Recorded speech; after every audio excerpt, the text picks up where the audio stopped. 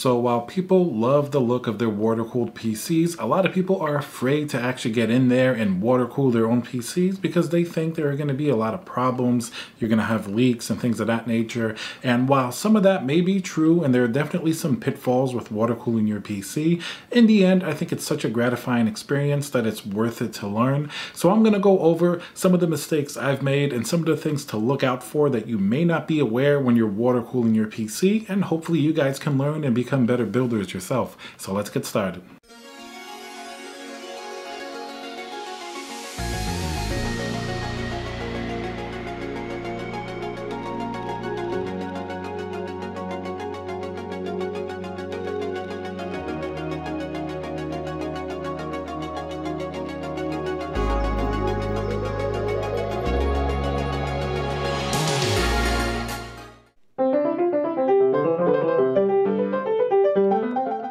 So the first thing you guys want to make sure you have the proper tools for the job. Don't just rush into building a water-cooled computer, because if you don't have the right little tools to cut your tubing, to bend your tubing and things of that nature, as you're going through the process, you're just going to be making mistakes and things are going to be coming out wrong and you're not going to know why.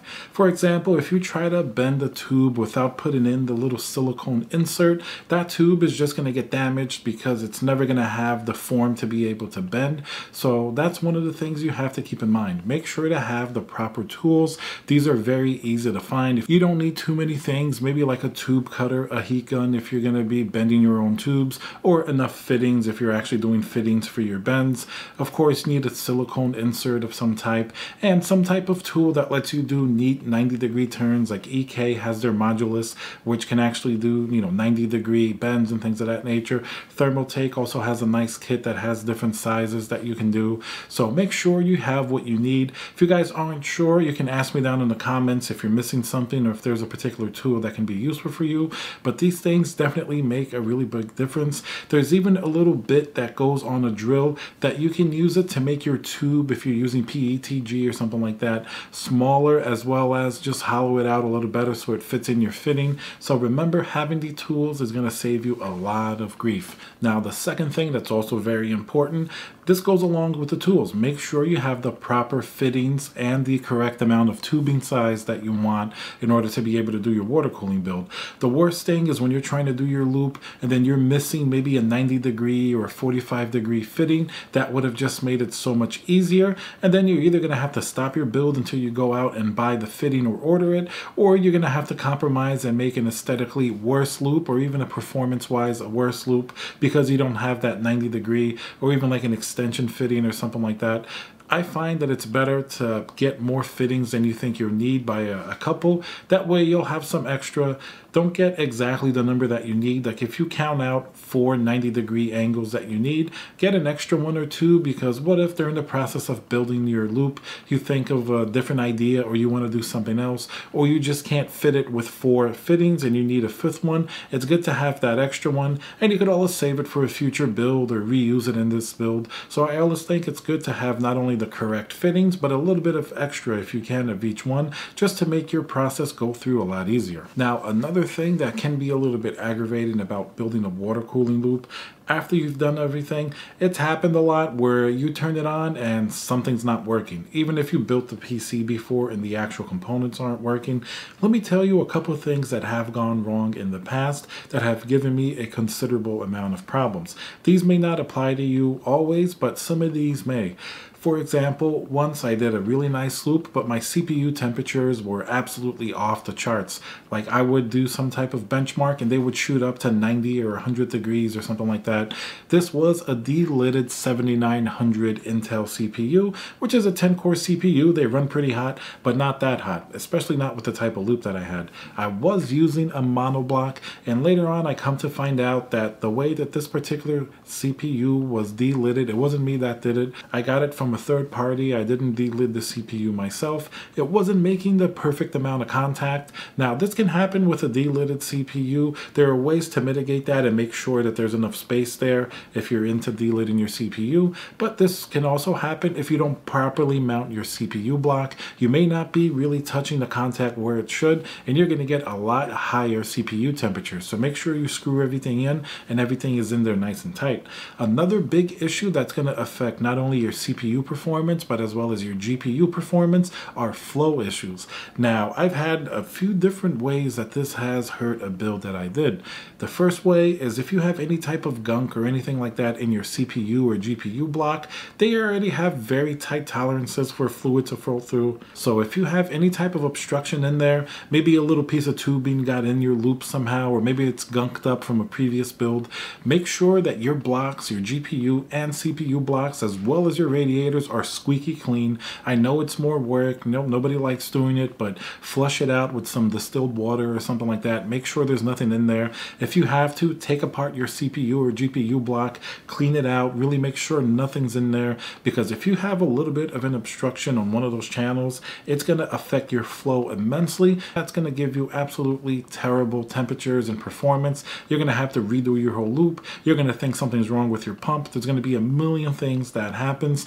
Most of the time, believe it or not, the pump is okay. At least from my experience, I always blame it first on the pump, but it happens to be something else, like it's gunked up in a CPU block or something like that, as these pumps, especially the D5 pumps, are pretty reliable and resilient. I've had an issue before with a pump mount that the tolerance was a little bit off, so anytime I would mount the D5 pump to it, I wasn't getting the proper flow, and this was in a dual D5 pump system in my K-slab system. So eventually, as soon as I switched out that D5 pump top and I got a new one, all problems were solved. Something was probably touching up with the impeller or something like that. In that case, it was sort of a manufacturing defect, but you can also do it yourself depending on the type of pump top if you screw it in a little bit too tight. And remember, don't screw acrylic in too tight. This is going to be in general. You never want to screw something in or tighten something too tight on an acrylic block of any kind. This could be like a GPU connection plate. It could be a CPU plate or a water distribution block. Anything that's acrylic, you have a danger of it cracking if you tighten something a little bit too much. So just remember to exercise caution. You definitely don't want to tighten things too much. Acrylic is going to be a little bit weaker than acetal or something like that. Another thing you can do when building your water loop to avoid a lot of headaches, make sure you have an easily accessible fill port. If you're doing a water distribution block, generally you want something that's going to be high, so that way you can fill the liquid in on top of the reservoir or something like that. And make sure you have a proper drain port.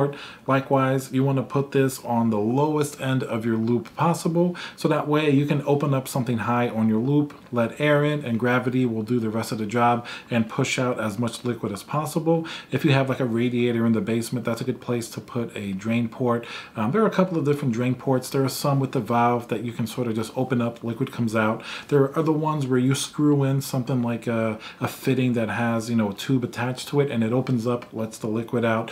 That way, when you do have to service your system or upgrade something, you can simply just open it up, all the liquid goes out, and you don't have to worry about it. Now, even with a drain port or two drain ports, you're not going to be able to get all of the liquid out of the system. There's always going to be some spot, either like sometimes really high up or really low on a radiator or something like that, that you just can't get to without flipping the case in every single way. So just try to drain out as much as you can, but generally a drain port is going to drain at least your reservoir and whatever's connected to it. It may take out some liquid from your GPU or your CPU depending how you have it. So having something like this definitely is going to make your life easier when it comes time to upgrade or do some maintenance on your loop.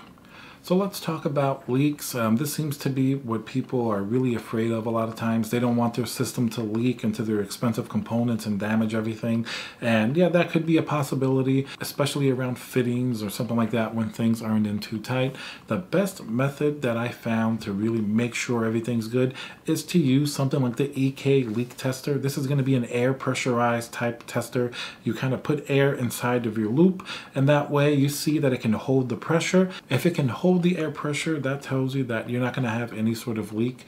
So if your leak tester can hold the air pressure, it just means you're not going to have any type of water leak, and that can give you tremendous peace of mind. Once in a while, and it's happened to me, so don't laugh, it could happen to you as well, you can forget to tighten a fitting or even leave a fitting out altogether. Let's say if it's a fitting that's on the bottom of a water block somewhere or the back of a pump, maybe you just forgot to put it back in, you fill your system and the liquid rushes everywhere. That can happen. So if you do something like a leak tester that I mentioned before, you're going to catch that right away because the system's not going to hold any air pressure. Right away, it's going to stay at zero or not really go anywhere. If everything is sealed up nicely and safely, you pump that air up in that green zone. If you're using the EK leak tester, leave it for like 15 minutes or a half an hour, something like that. And if you see that it hasn't moved, then you know that your loop is going to be safe to fill and you're not going to have any issues. Of course, just to be extra safe, just remember to power on only your pump.